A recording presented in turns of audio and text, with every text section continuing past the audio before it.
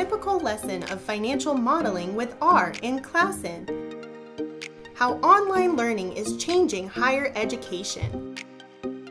As the whole world of higher education is going digital, there has been some controversy on the effect and quality of learning online.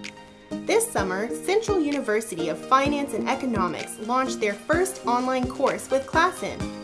Professor Islam of Houston University taught 22 students in a 16-hour course about practical knowledge of R in the field of finance.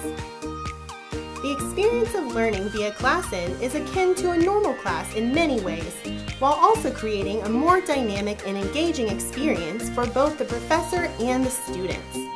Professor Islam was able to clearly see individual students' facial expressions, and students could also raise their hands to ask questions.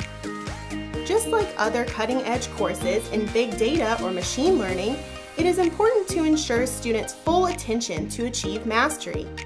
Utilizing the screen sharing function in Classin, Professor Islam provided students with a thoroughly engaging and collaborative online learning experience.